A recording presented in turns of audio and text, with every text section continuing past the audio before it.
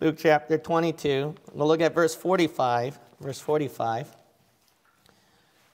I am nervous to preach this message. I get nervous all the time. I know that's hard to believe, but I always do. I take preaching very seriously. I really do. But the reason why I'm nervous on this one is because this is one of those, you might recall my advanced discipleship classes when I get on to some of those wisdom points, like humility, for example. But that's just one, and there's several on my list. I'm going to try to give another one now, but do it in a preaching format. But this one will have to be taught for several weeks, one day in advanced discipleship class. It's about reactions. Reactions. So I'm just going to give you a gist of it. It won't do it justice, but one of the sermons I'd highly recommend is Pastor Dennis Knoll's sermon, Reactionary Theology. Now, that one is it's very fun, okay, when you hear it. It's very funny. You'll get a very good laugh, but there is so much wisdom behind it. And he only covered one level or a subset of this topic that I'm covering. So you have to realize that this subject is very important concerning about reactions that can go out of balance. I believe that's one of the key ingredients why men never learn from history. And when I study history, you know me, I study intensely the psychology, the sociology, the scientific results that come out from all historical patterns. So world history is still my favorite subject because it was very eye-opening with how I pastor today. Some of the stuff where I cover end times, those conspiracies and all that, it all comes from this history. And this topic, if everyone knew about this topic, they wouldn't repeat the cycle of history. And that's reactions. How new revolutions, new movements, new kingdoms and rise, and other kingdoms fall, and new societies crumble, has to do with reactions, where they react to an event, and then they see another group, so then they react to the other extreme on that one, and that person reacts gradually from what they laid out, and then the other side would react extremely to that one. So if that made any sense to you. But I noticed that chain of events, it never fails. It never fails. It's what people react to from somebody else or from a situation or event that happened. So I would like to just cover a little subset of that. And we'll look at Luke chapter 22 and verse 45. And I keep saying that I'll try to abide by the time, and you know that I'm lying. You know that I'm lying when I say that. Right? So expect one of those types of sermons, because this is a lot of information. But this can go on for weeks if I were to do this. Like I always say, it's a love or hate message, right? So if you really like that type of style that I do, you're going to really love it. If you don't like it, then, well, this is one of those messages. You have to suffer the little children, please. Suffer the child in me, please. Luke chapter 22 and verse 45. And when he rose up from prayer and was come to his disciples, he found them sleeping for sorrow, and said unto them, Why sleep ye? Rise and pray, lest ye enter into temptation. And while he yet spake, behold, a multitude, and he that was called Judas, one of the 12, went before them and drew near unto Jesus to kiss him. But Jesus said unto him, Judas, betrayest thou the Son of Man with a kiss? When they which were about him saw what would follow, they said unto him, Lord, shall we smite with the sword? And one of them smote the servant of the high priest, and cut off his right ear. And Jesus answered and said, Suffer ye thus far. And he touched his ear and healed him. Then Jesus said unto the chief priests and captains of the temple, and the elders which were come to him, Be ye come out as against a thief with swords and staves? When I was daily with you in the temple, ye stretched forth no hands against me. But this is your hour and the power of darkness. Then took they him and led him and brought him into the high priest's house. And Peter followed afar off. This story is the Garden of Gethsemane, where Jesus was turned over to his enemies, and Judas betrayed him. At this very event, I can see 6 sins that were committed in Gethsemane. 6 reactions to take note of. And this will relate and connect to everything that I said at the beginning about people's reactions. And to be quite honest, it's not just these 6 things. I can see a whole bunch of other things, but we'll cover only 6 here, and we'll see how the time goes. If I had it my way, I would like to title this Reactionary Theology Part 2, continuing Dennis Knoll's sermon, but that's such a long title. I would like to title it 6 Sins Committed in Gethsemane. Father God, will you fill within me the power of your Holy Spirit and the cleansing of your blood?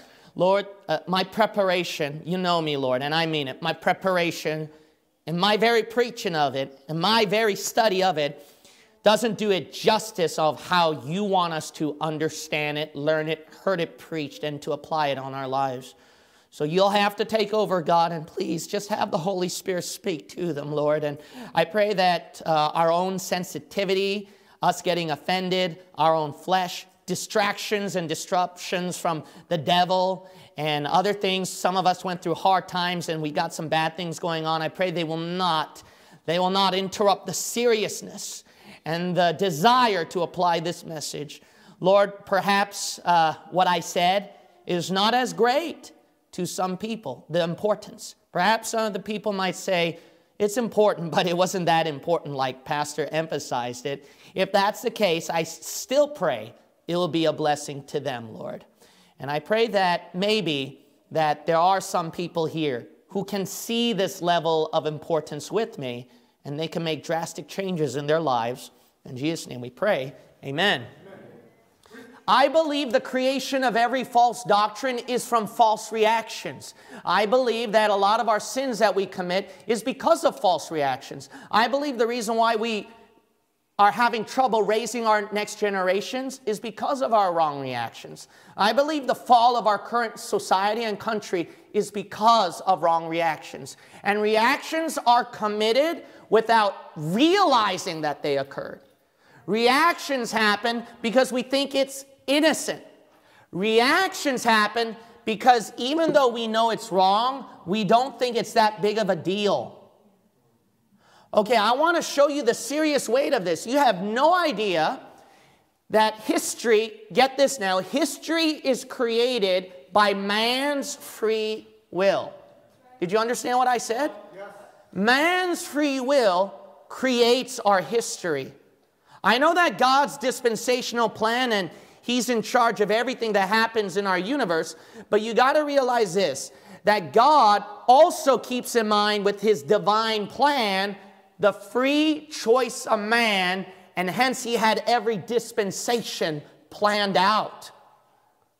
So you have to realize that our free choice, basically every word you say, every action you committed is so powerful, it's going to change all of history. Now, a very small example is your life. Didn't you know your life forever changed because one man decided out of his free choice to die on the cross for you? Wow. And not only that, listen, not only that, because of another person who is able to stand up for Bible-believing truth, not care what the critics say, and even though he was stigmatized and stereotyped and cut off by all the Bible scholars, this Dr. Peter S. Ruckman stood up and taught the Bible, preached the truth. And not only that, had it not been the decision of a Korean who ran away from the Communist Party in North Korea, crossed the river, and not only that, because of another man's free choice who decided to get saved, even though he didn't want to get saved, he wanted to live his whole life in sin. And because of a mother who made the free choice, Lord, this baby is yours. And because of that, this young man right here made the decision, I don't care if all my peers in my church go after the world, I want to decide to follow Jesus. And not only that, because I added a decision that I will pastor here, not anyplace else. Amen. That's how you got saved and that's how you got here. Do you understand the seriousness of this? Your life should be the very proof how choice, free will, makes reaction changes that change all of history. Amen. That's right.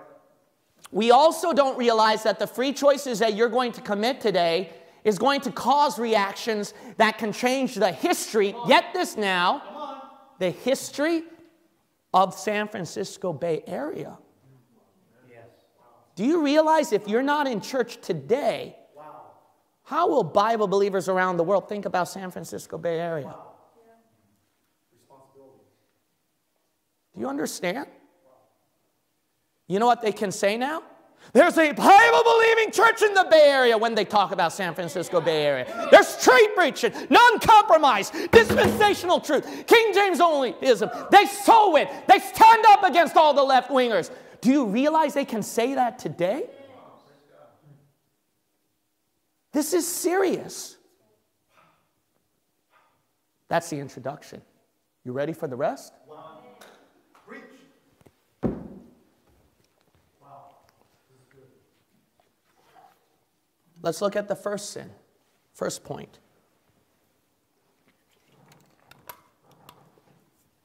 Verse 45 through 46.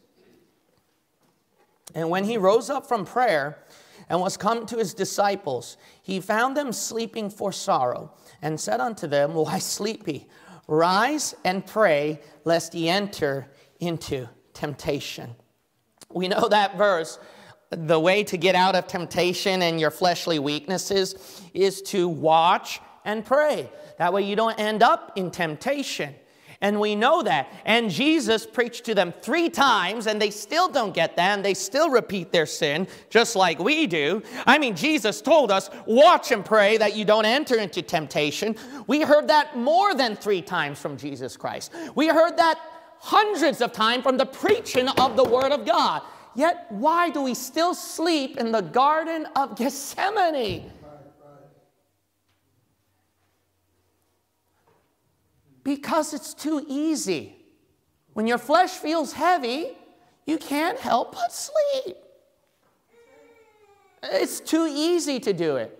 It's not like when you close your eyes, the Lord's going to send you lightning down from heaven and say, wake up, child.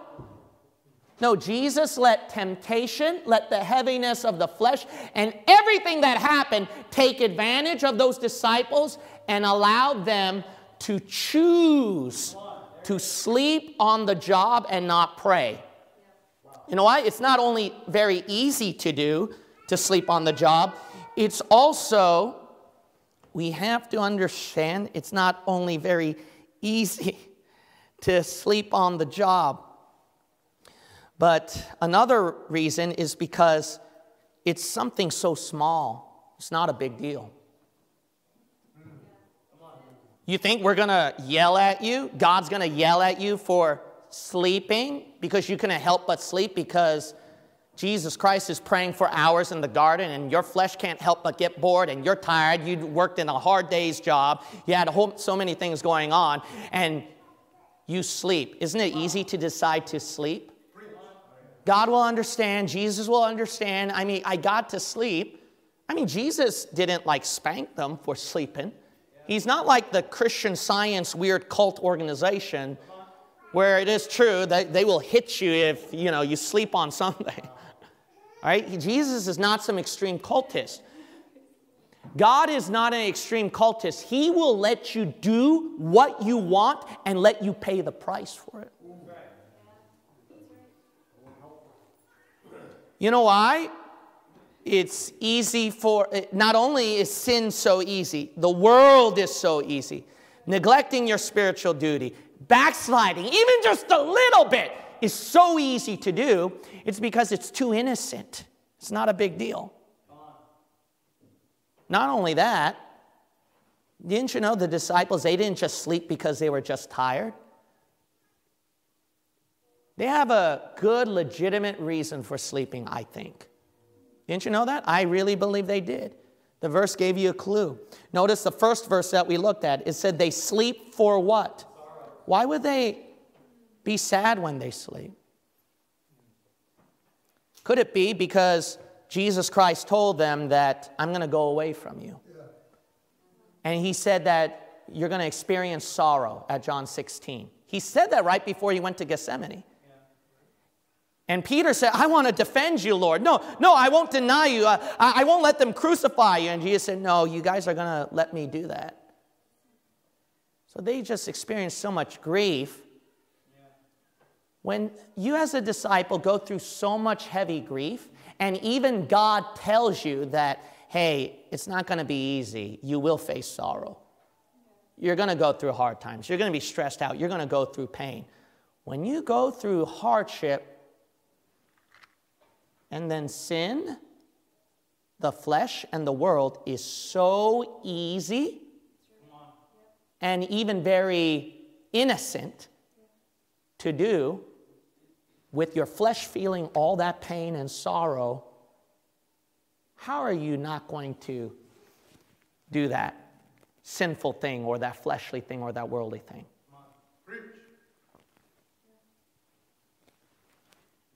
I mean, what are you going to do? You put up with the pain, put up with the sorrow, and say, I'll put up with it because I'm a soldier of Jesus Christ? No, not if sin is so easily available to you.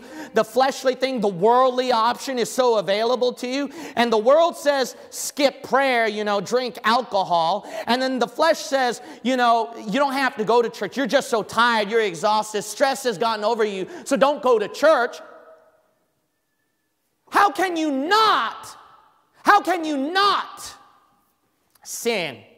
Isn't it easy to skip the spiritual duty? Why? We can't help it. Our flesh is under so much pain and sorrow. You know why we react to sin easily?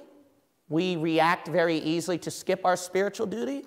We make the wrong decisions, the wrong choices. In the words we say, in the actions that we do, is because it's so easy to do.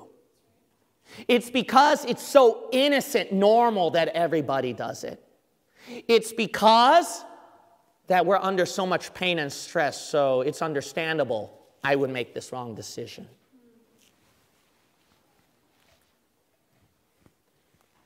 That's why people keep repeating their sinful addictions. That's why people can't get out of a rut.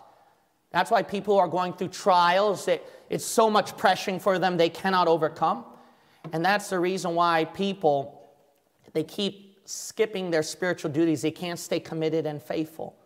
Why? It's so hard to do. It's not the normal thing everybody does. It's because if life was easier for me, if I didn't have that pain or that trial, I would do it for the Lord. Yeah. But because I'm under so much pain and it's hard, God will understand why I can't do that for him. I'll wait till the time is right, when things get better, when things get easier, when the trial is past, then I can serve God more effectively. My next point, verse 47 through 48. We also make wrong reactions based on this passage. Here's the second sin that's committed.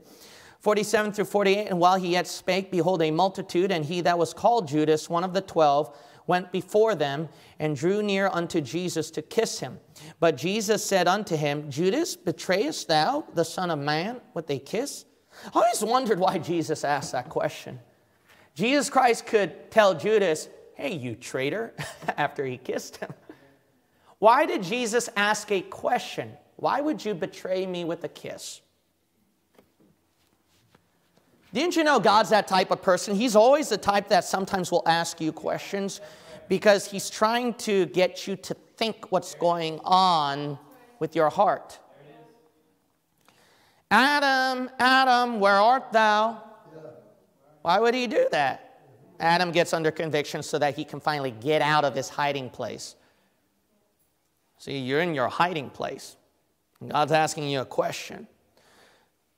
So he's trying to get Judas to get convicted of his sin here. He's saying, why would you betray me with a kiss? I mean, why not just come up to me and say, that's the man, take him?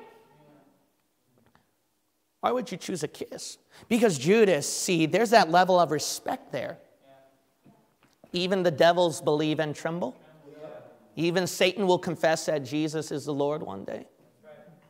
Even Satan, he has to bow the knee when he goes before the throne and accuses the brethren and receive permission from God. He can't do anything without God's permission.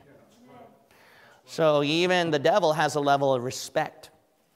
And there's a level of respect there that this is my master. This is the one who gave salvation to people, healed the sick, raised the dead. I mean, this man changed my life, and I forsook all to follow him.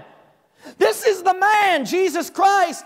Man, what a being. This is going to be the Messiah who will bring in the kingdom.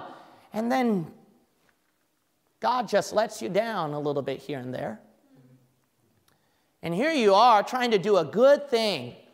Trying to do a good thing. We got to use our money wisely because we want to feed the poor. And then Jesus gets on you. No, you have to think about me, not the poor. How inconsiderate of you. You get offended. And you're like, why would Jesus say something like that to me? That was a very mean thing to say. He ought to know that I care about poor people and I care about him. Why would he get on me on that? Because Jesus knows that you've been stealing some things out of the bag. Jesus knows you've been stealing some things that he's given to you and using it wrongly. And then when something bad happens to you in your life, you always go, God, why would you do this to me? So then, there's a level of respect there, but a level of hurt. Hurt because you feel like God let you down, because you feel like that Jesus Christ, you gave him respect, you forsook all to follow him, and Jesus didn't really fulfill your expectations, and Jesus Christ didn't really meet all your needs, and then give you what you can give to him, and then because of that, you can't help but think about, you know what? I can't help but just betray him. But you know what? See, you always have to justify what you're doing wrong because you don't want to make it look that bad. If he's the Messiah, I can see him deliver himself. And when I go over there, I might launch something where Jesus will summon the angels and they'll come down and then he'll set up the kingdom and set them straight. So I'm going to do something like that. So I'll play the bad guy here to help God out because I'm a post-millennial. Because I believe that I got to help out God in bringing the kingdom. It's got to be something that I got to do. So what I'll do is I'll betray him with a kiss and then let him do something. I can only kiss him because I have such level of respect for him. So with all that said and done, then Jesus convicts him and shakes him to his knees by saying, why would you betray me? Through a kiss. Small, and understandable. Nothing big deal. And then what do you see in the next verse? The next verse, it caused a reaction. Judas didn't shake up Jesus Christ. He didn't strike Jesus Christ in the face. He just said, "Hail, Master," and kissed him. That's it. He didn't talk bad about Jesus Christ. And you know what those disciples did? Lord, shall we smite with the sword? What did it do? It caused a reaction where these people thought, oh man, Judas did something right here. We're going to take action. And these people, you know what they did? Then it caused another reaction. One guy said, the guy didn't take out the sword and chopped off people's ears. All one guy said was, Lord, shall we smite with the sword? And that was just enough motivation for the other guy to hear that and go, yeah, and then strike the ear. What happened? That guy didn't strike off the ear because of Judas's kiss. That guy striked off the ear because one guy said, Lord, shall we smite with the sword? And the guy wouldn't ask, Lord, shall I smite with the sword if it weren't for Judas kissing him? You know what that is? Reaction 1, then reaction 2 becomes a little more extreme. And reaction 2 didn't sin. He didn't kill anyone. He didn't commit murder. But he still sinned because he caused reaction 3 to commit the sin and permanently damaged somebody's ear had not Jesus been merciful and cleaned up his mess. And how many times did God clean up your mess from the wrong reaction you had? Yeah, we're in conviction land now. Don't worry, we have 50 minutes of this miserable feeling left, okay? We have 50 more minutes of this miserable feeling left of conviction. Some of you have heard this phrase before. What we do in moderation, others do in what? How can we forget that truth? How can we forget that truth? A lot of times I realize the small things I do, and I've seen it. If I just skip one thing, then other people start doing it. Maybe just 2 or 3, and then the whole church starts doing it. So I make a very big deal, all right? Man, God bless my wife. She's got to have a lot of patience to marry a person like me. But she married into a life of paranoia. I feel so bad for her. Some of you may have noticed some glimpses of that. It's not easy.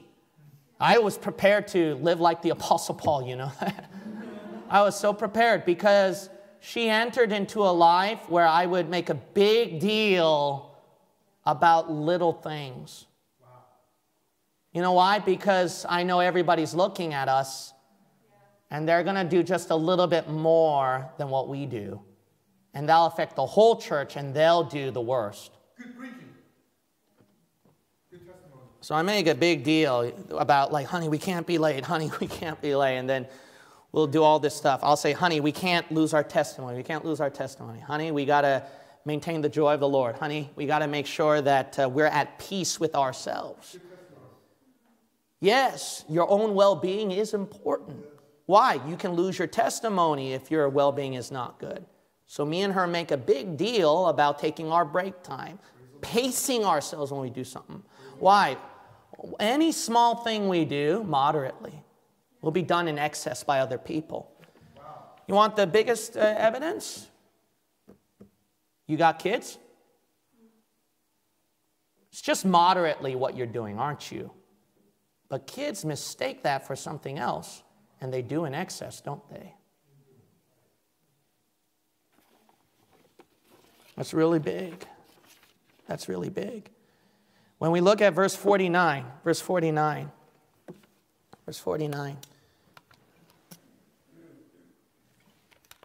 Pastor, it's not a sin. I never said it was a sin. It's a kiss. Yeah. It's innocent. But kids always take it to the extreme, don't they? Church members always misunderstand the pastor and do it the extreme, don't they?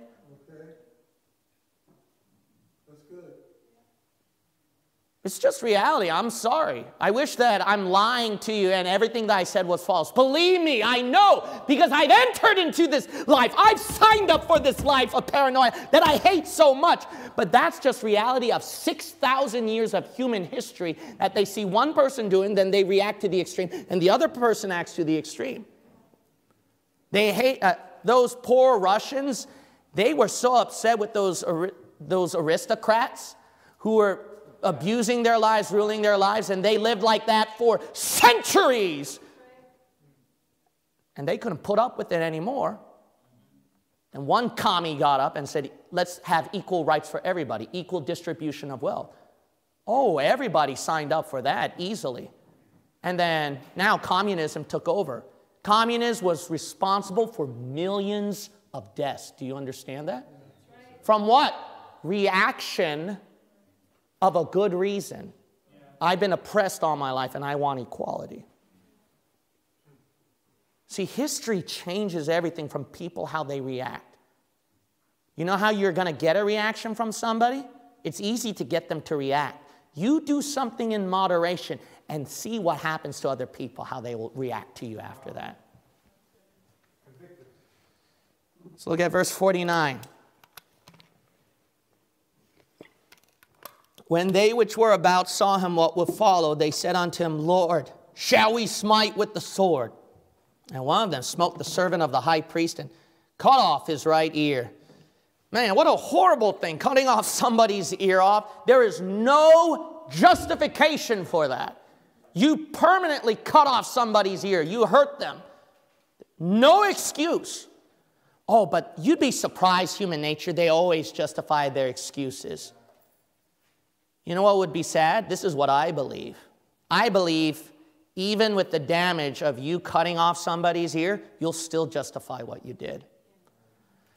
You know why? Because, listen, this might shock you, because we have a right doctrine for it. Okay. What do you mean by that, Pastor? What do you mean by that? Look at those disciples. They made sure that they prayed about it. Lord, shall we smite with the sword? God never said, yes. Jesus never told them that. The guy who took off his sword and cut off that guy's ears, think Jesus said yes to him. You know what our problem is? I'm sick and tired of this. This makes me stinking angry about Bible believers. Yeah, I'm preaching at my crowd, all right? I'm preaching at my crowd. So no, I'm not biased about my crowd is better than your crowd and our denomination, our churches are better than yours. No, no, no, no, no. When I preach and get mad at sin, the number one person is I'm mad at myself. And the second group is the people that I care about, the group that I'm aligned with. So yeah, let me preach at my crowd. I'm sick and tired of them whenever they say, well, let me pray about it. Okay. And I know what that means. What that means is I don't want to do it, or I want to do what I want to do. But they have to cover it up with some spiritual cloak. Right. Oh, let me pray about it. No, you liar. Oh, but you're not lying. You know why you're not lying? You did pray about it, but you just didn't hear Jesus say, yes, smite with the sword. You just think that Jesus said yes, that Jesus and God is deciding your decision. Why would God do that, Pastor? We are not honest in our prayer life. We are not honest seeking God's will. And I'm sick and tired of Bible believers pulling up Bible verses, justifying the decisions that they decide, saying the stuff that they say, and doing the things that they do. And they always have a scripture verse for it, just like the devil would. I'm sick and tired of that. Yes, and Bible-believing pastors are guilty of that, I'm sorry to say. Okay. That's why I hate this so much, because we know too much. We know that book so much, and how dare we twist it and use it in a way that justifies our flesh. And by the way, you will believe what you're doing is right.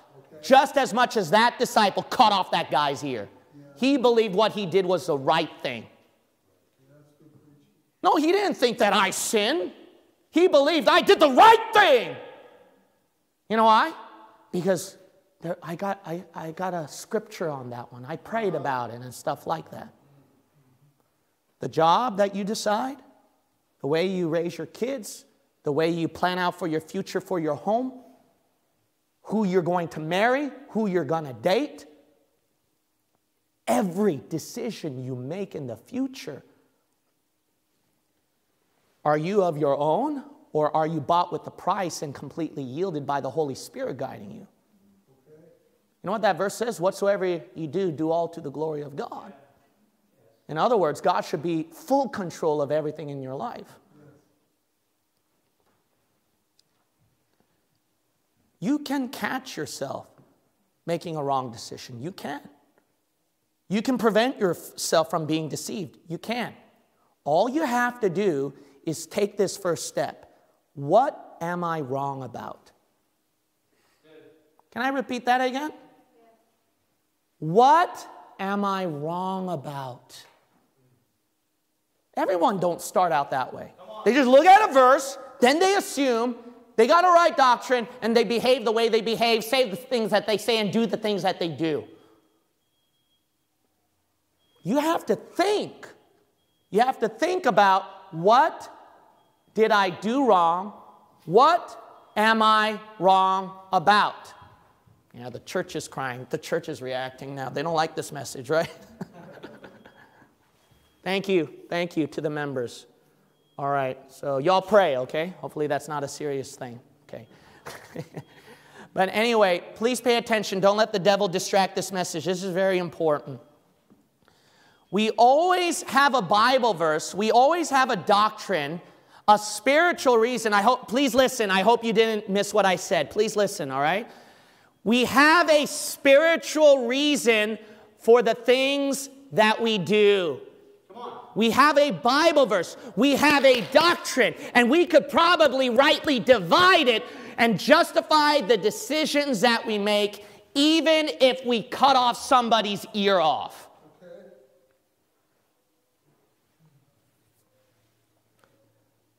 To catch yourself and prevent yourself from being deceived that this is God's will, but it turned out it wasn't, is to simply ask yourself, what am I wrong about? Am I repeating some fleshly tendency that I always have? If you were always to start out that way, then you can shield yourself. You can shield yourself. And you can be more confident and have more faith in the decisions that you make. If you're to inspect your flesh first, rather than finding spiritual reasons to justify the decisions you make. When you seek God's will, are you searching for spiritual justifications for it, or are you critiquing your flesh first? Come on. That's good. Next verse, for 49, verse 50 through 51. 50 through 51. And one of them smote the servant of the high priest and cut off his right ear. And Jesus answered and said, suffer ye thus far. And he touched his ear and healed him. You'll notice right here that somebody's ear got cut off. That's no justification, like I said to you. No justification. You've permanently damaged somebody's hearing forever. That's a horrible thing that can come out. Why? It's not because do you understand? This disciple who took out his sword and cut off his ear never had the intention of, I just want to hurt somebody's life. But this is one of the worst things that you can see. Somebody's hearing is permanently damaged. He lost his ear. That's such a horrible thing. But see, this guy never thought about that. This guy who cut off his ear wasn't thinking about something horrible like that. All he was thinking about was, my Lord and Savior Jesus is precious to me more than anything in the world, and I love him so much. And here are these people, and I see these people. Look at that soldier. Look at that crowd. They have those swords. And Judas, I never trusted that guy. That guy, his suspicion, what he did proved my suspicion correct. And these guys, how dare they? How dare they lay hands on my Lord? I love Jesus Christ. Don't crucify him. How dare you mock my Savior? These stupid Pharisees and Sadducees, I'm angry at all of them. They were just jealous of my Savior, what he did. And look at them putting their hands on him. How dare you? And then he cut off some guy's ear and permanently damaged his ear. But this guy was just a servant. He wasn't one of those rough soldiers who put the nails on Jesus' hand. He wasn't the Pharisee or the Sadducee himself. He was just a servant. Yeah, wow. You know why we react wrongly? We react wrongly in how we see the evil or the wrong in people because we're so used to creating things in our own mind of what we experienced. And because of that, those experiences, we use it to confirm our suspicion of the worst in people. Let me give an example, okay, to better illustrate. So let's say that you have a child and you discipline. And then, because me living as a child, I'm using my life as an experience as well. And here you are, you keep repeating a wrong pattern, okay? You keep repeating a wrong pattern, you sin, you mess up. Here you are as a parent trying your best because you love the child and because the Bible says you're supposed to strictly discipline them, make them live right for the Lord. So here you are firm in your discipline. Here you are strict on that child, and then you try to correct that child. But guess what? My parents ain't perfect. I love them. They raised me to what I am today, but they ain't perfect. And sometimes they really hurt me. Oh, what, your family? Oh, how did that happen? And it happens to everybody's family. Why? Because the poor parent has to put up with the child for, 18 years or something like that. During that time, they never commit any mistake, right? They never hurt their child once, right? By accident, right? Okay, listen to me. What I'm saying is this. Sometimes I felt hurt by my parents because here I am making a right decision and I didn't do anything wrong. But sometimes the parents, they know this child's behavior pattern because they've seen his history. So sometimes when they see the action that I'm committing, which is not a sin, which is not wrong, they conflate that. They mistakenly assume that the decision that I made is the same repetitive behavioral pattern of the wrong decisions I made previously. Now, I don't know if that was too deep for you, okay? So this is just a rough example. That's why this is a difficult message. I need examples to better illustrate it. But let's say right here that I have a behavioral history and pattern of being lazy, skipping schoolwork, skipping homework, and stuff like that. Then God forbid, after 10 years of living my life that way, there was one particular situation where I honestly can't do my homework because I am really sick, and I am genuinely sick. But then the parent knows my history. Yeah, I've seen you sick, but I know you can do your homework. You're just being lazy. I know you. I saw you for 15 years. You're just doing that again. And then the parent will force me to do the homework.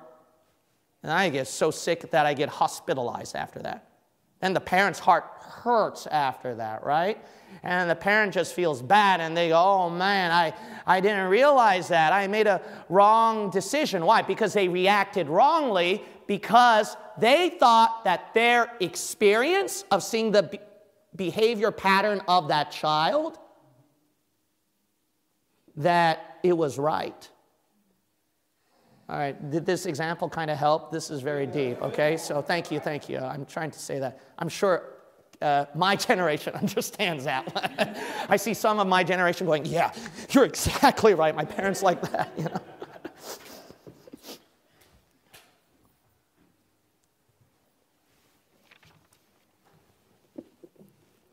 The point is, you can be wrong, and just because you saw a pattern all that time doesn't mean you're right. Here's another thing. What's dangerous is you're used to seeing something. When you're used to seeing something so much and it proved your suspicion true, you're going to think all of life revolves around what you saw. And that is extremely dangerous. Let me say another one. Another example which is really dangerous, which is why I get mad at our Bible-believing brethren, is you think you know it all. Because you know that book from cover to cover, and God, the Holy Spirit, was dealing with your life, and you saw spiritual warfare. You saw how the demons operate and how the Holy Spirit operates, and you're used to having a high, mature spiritual experience. And because of that, that knowledge, if you're not careful, might make a wrong decision because you think you know it all. But you know what I've learned? I don't care how much I know. I have to keep critiquing myself. I have to keep looking at my flesh and say, am I making a wrong decision? Am I repeating one of my sinful patterns that I keep doing? That know-it-all thing is extremely dangerous. It's extremely dangerous. That's why, listen, that's why elderly people who have so much wisdom and experienced everything in life, sometimes the elderly people who have that, then they become stubborn. And because they're at that old age, they can't just adapt like young people or change their minds. And sometimes elderly seniors can be the hardest people to put up with or reasonably deal with. because they think they're right. Why? Because they have more years of experience than we do. They know a lot more things than we do. That know-it-all thing is extremely dangerous. Do you understand? It's extremely dangerous. When I counsel people, it's easy to have a know-it-all mentality after you counsel so many people with similar things. So it's extremely important I always empathize and understand fully first, and then help them gradually, and let the Holy Spirit reveal it. And something that I say wrongly or do wrongly, if the Holy Spirit shows me something, hey child, you see that there? You got to back off a bit, then I back off. But who practices such discipline in the middle of counseling or conversations? Who's used to such discipline after acting and behaving and saying this way so many years? That's why elderly people, they can't change who they are. It's hard for them. Do you realize how important this teaching is now? Yes. It's good. Do you realize, you know what gets on parents so much, which hurts me so much? And I wish it didn't hurt them, but it hurt them so much. A lot of parents suffer guilt. Do you understand that? It's even with lost people. They feel like I could have done better. There's something I did wrong. Whoa, what did I do wrong? And a lot of times they have to spend their lives encouraging themselves, comforting themselves, because they think about not the sins they committed, but those little small areas that they might have made a mistake on. That's why this preaching is so important. Because you don't realize that someday in the future, your next generations are going to be permanently damaged. And even if it's not your fault, you're still going to connect it to your fault out of guilt. That's why it's so important. If you were to say and do everything rightly and repent of it immediately, then later on in the future, it won't eat you up with so much guilt as before right now. Do you know how many times I have to comfort myself? Get rid of my guilt for, if I didn't say this, if I didn't do that, that church member wouldn't have walked away, that church member would still come to this church to this day. And do you know how many times I do that? That's why this is so important. What helped me a lot, where I don't do that much anymore, is because of this discipline against my flesh, and I keep track of it. And this inspection. And that keeps me in peace with God. You know why we react extremely sometimes, and then it turned out that we were wrong in our reaction? Because we see in that other person a bit of our own fleshly sins. So then when that person, listen, when that person is doing something wrong, and you're like, I know that person's in the wrong, the reason why you say that is because you did the same thing too. And so your assumption comes out that person's in the wrong. How do you know? You don't know their background. You don't know the years that they live, the culture. You don't even know the situation. But I know because that person looked that way, said that way, behaved that way. And actually my suspicions were confirmed by some of their behavioral patterns back then. You see how dangerous that thing is. Keep behaving that way if you don't like this message, and then see your next generations burned and injured. Because every parent, lost or saved, always self-project themselves on their child. And you know it because your generations, your parents did that to you. But guess what? You're no better than your parents. You just repeated what they done. See, what men learn from history is what? If you get this fixed, you can stop a cycle. Do you understand that? Do you understand why kids are the most important to me? I want to stop this cycle.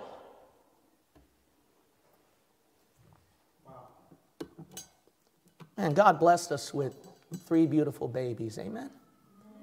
For their sake, I sure don't want this cycle to continue. That's good, brother. Amen. Wow. Let's look at verse 52. Oh my goodness. The time flew. Okay, I'm sorry. Keep preaching. Preach more. Verse 52. So I don't have my watch here. I lost it actually. I'm going to put this right here. That way I don't make a mistake. This clock is dead, and I don't trust that clock. All right, it's a weird thing I have, so let me put that clock there. But like I said, do you understand how many months we can get into this topic? There's so much to learn and glean here. Verse 52 through 53. Now this one is pretty powerful that I want us to keep in mind. The Bible says, Then Jesus said unto the chief priests and captains of the temple and the elders which were come to him, Be ye come out as against a thief with swords and staves? When I was daily with you in the temple, ye stretched forth no hands against me. You know what Jesus said to those soldiers? He said during that whole time, you didn't react wrongly. You didn't come here with swords and staves and arrested me. Throughout that whole time, they never reacted wrongly until now. So why now bring your sword and staves? Why now react wrongly? Because that last part is eye-opening. That verse says, the last part, but this is your hour and the power of darkness. You know what that means? But this is your hour?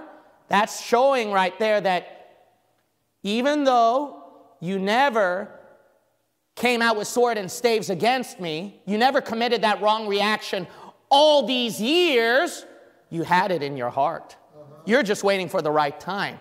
Only time will tell until that wrong reaction in your heart will come out. You know, the wrong reactions, you're not committing it. And praise the Lord, you're not committing it, but it's in your heart. And for years it's sitting, and you got it under control, and you think that it's not going to come out, but wait till the power of darkness sets in, and that devil saw your history of your behavioral patterns all that time, and he's waiting for the right moment to come out, and at that right moment that comes out, good luck with your spiritual warfare when all the powers of hell get onto you with that thing that you kept hidden in your heart. If that wasn't eliminated a long time ago, and they're going to put you bet your power. Get this now. You betcha all the powers of hell are going to aim at that one weak spot that's hidden in the corner of your heart. You bet on it. One day it'll happen. Even though all these years it never happened. Lord, help us. Help us. You know what that is? You know how you react? By doing nothing. Wow. By doing nothing. What is nothing? Like doing nothing.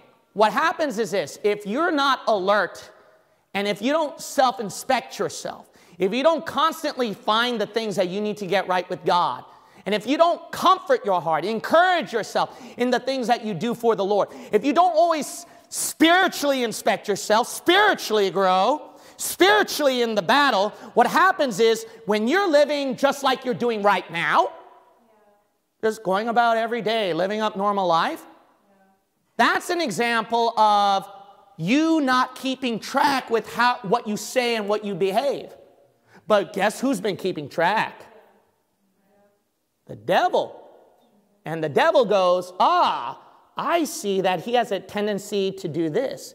I see that his favorites are this and this and this. I see that her dislikes are this and this and this. And you and I don't keep track of 30-something years of how we behave and live, but the powers of darkness kept a good track of that. And what they're going to do is wait for the right time and use all those things and get at you. And you're like, how did this happen? Yeah, that's good. Good preaching. But wouldn't the powers of darkness have a harder time if the things that they checkmarked were already surrendered to God?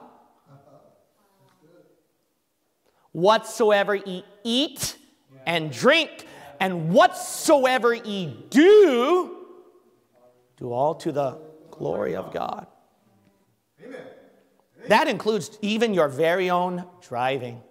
Yeah. You know why? I lost my testimony before. Ask Brother Tom. I just confessed my sin, all right? Ask Brother Tom. Even just driving. I'm so used to getting to church on time. I'm so used to making the time. I'm so used to, driving carefully. I'm so used to just driving so many times. And the devil saw my behavioral pattern.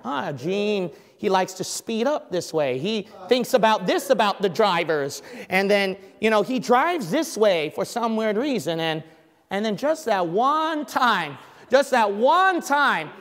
and then I was afraid and I almost did something wrong in the driving where I could have permanently damaged somebody's property. And then my cuss word came out. And Brother Tom was sitting right next to me.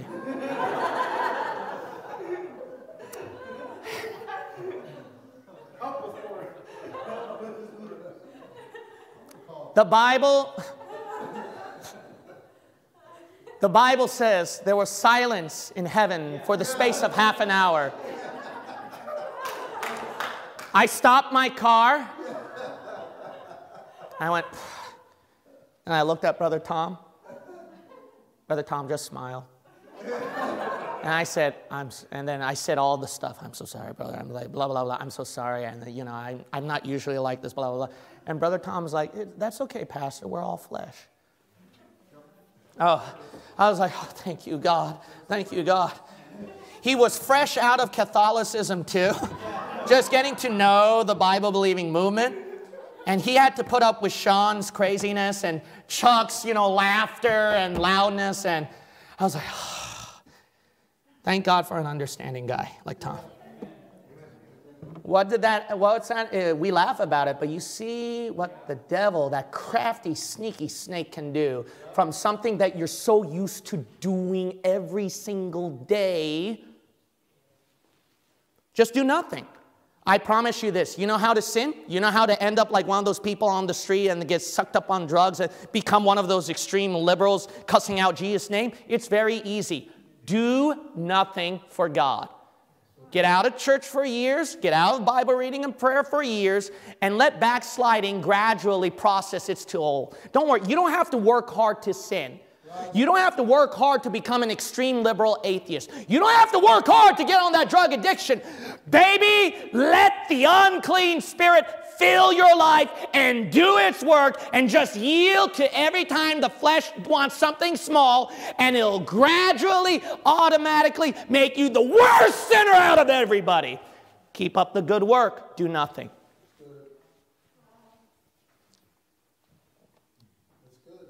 Last point. Verse 54. Whew, that was heavy. All right. I'm going to be done with this one. All right, verse 54. Psychologically draining, isn't it? This one. Could be emotionally draining too, but this is so important. Verse 54. Then took they him and led him and brought him into the high priest's office. And Peter followed afar off. That is not Peter's normal reaction. Do you realize that? His normal reaction, he was the one that cut off that guy's ear. Do you see a total 180 in less than 5 minutes? You know what the problem is? If you commit wrong reactions, you still commit the wrong reaction after that. What do I mean by that? Here I committed the wrong action of cutting somebody's ear off. And, man, I got traumatized by that. Man, that was so stupid and wrong of me. So I might as well repent, get right with God, and then try to live for Jesus Christ. No! It causes you to do the other extreme, out of balance, the opposite reaction, which is, I'm scared to take a stand for Jesus Christ. So I'll follow Jesus. I'm still following Jesus, but from a distance. That's reactionary theology from Pastor Knowles. Wow. But he only concentrated on theology, doctrine. What about your everyday living? A false balance is an abomination to the Lord.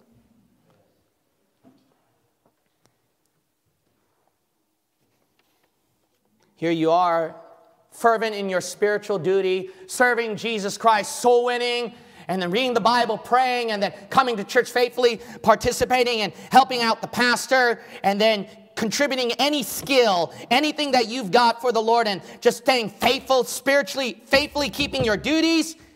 And then that reaction, if not kept in balance, causes the extreme of you become a burden to other people. But I'm soul winning. I'm living for Jesus. The loved one should know better. No, no, no. You got to be gentle with them. You got to be understanding. And you got to take patience with them. That's good, brother. But see, when we make a mistake and a wrong reaction from our spiritual duty, from our spiritual zeal, it tends to make us do the extreme of settling down more with the world. So here we are, and we're trying to... well, you know, I'm doing bad in my workplace. I'm doing bad in my job because I spent so much focus on my spiritual duties for God. I've learned my serious lesson. I got to focus in my workplace. And then when you start doing that, then your spiritual duties backslide. And then you're more infatuated with work because you got to make a living. You got to take care of your family. And it calls you to go to the other extreme of not doing as much spiritual duties for God. Because why? Because you have to take care of your family. You have to make money because job's important. Because pastor told me so. He corrected my spiritual zeal. So I got to focus on my loved one, my family, and my work. And use that as your excuse to go to the extreme reaction of being bound to this earth. And now you became earthly minded. Now you're thinking about a better home. You're thinking about more money. You're thinking about a better pay raise and a promotion. And trying to please everybody and making sure everybody loves you. When we try to discipline our children, the problem is that if we don't keep ourselves in line, we might not take control of our sin of anger and lash out at that child, and that child is permanently scarred and will remember what you did against him or her. And they're going to use the excuse is that, well, you were hard and you justified yourself with Scripture, and you have good spiritual reasons to discipline me that way, and then you scarred and tarred your child's life in the future because you're going to keep track of your fleshly anger. Come on. So you didn't discipline that child. You corrected that child because you were so angry and you couldn't put up with that child anymore, and then your flesh couldn't take control, and then you lashed out more than you shouldn't have lashed out. You permanently scarred that child. And then, because you committed that wrong reaction, you get traumatized, you get scared, and you go to the other wrong reaction of now spoiling the children, of now losing responsibility, not keeping track of your child, and then not like, well, you know, I hurt that child. I can't do that again. I'll never do it again. And then now you've gotten so light now that the children have become spoiled and you lack responsibility. You can't take charge. You can't discipline them. You know, the problem with Christians is that we get bound by the spiritual things that we do for the Lord, and the mistakes that we made, we've learned our lessons from them. And so because of that, it caused us to behave and say things in a way where we don't repeat our mistakes again. But then you see somebody else there doing things that seem to line up with your mistakes you committed. And then what happens is, if you're not careful, you judge them wrongly. You think of them wrongly. And you even, I hope that the preachers are hearing this, you even preach against them wrongly. And you don't realize how many members you traumatized and hurt, and how many other good, godly, Bible-believing laborers you permanently damaged and hurt because you self-projected. That's good, brother. Yeah, amen. Amen. I better hear amens on that one. You know, Bible-believing preachers have so much pride. They think that they forget Romans 14. Yeah, come on. And they always be a stumbling block to other brethren because how the Lord dealt with me in my spiritual journey, got me right with God with my sins and my mistakes. You guys are doing that too, so I better correct you. No, maybe they're from a different culture. They're from a different location than you. And maybe it's because the way God is dealing with them is different from how God is dealing with you. That's right. Yeah, amen. Park it right there. Amen. Don't get me wrong. If it violates the Word of God, if the Word of God, it is plain sin and plain wrong doctrine, I'm going to call it out and you're wrong. But a lot of people don't understand a lot of things that we do in life is abstract, that you can't say to them, it's right and wrong. You just have to leave it up to the Lord and then deal, and it's everybody's own spiritual conviction. Amen.